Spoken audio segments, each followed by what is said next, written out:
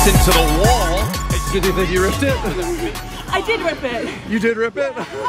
There's thankfully 2 layers right where I ripped it. Is that why you went so fast for a morning swim?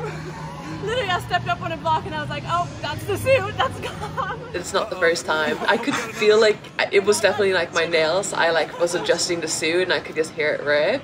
I was pretty sure it was where it was double layered, but obviously I couldn't see and it was right when the whistle to go up on a block, so I just had to just go with it. But it ended up being this much of a rip right where it was double layered, so it ended up being no biggie. But you never really know when you step up on the block, and that's like, oh, we're just gonna have to deal with it.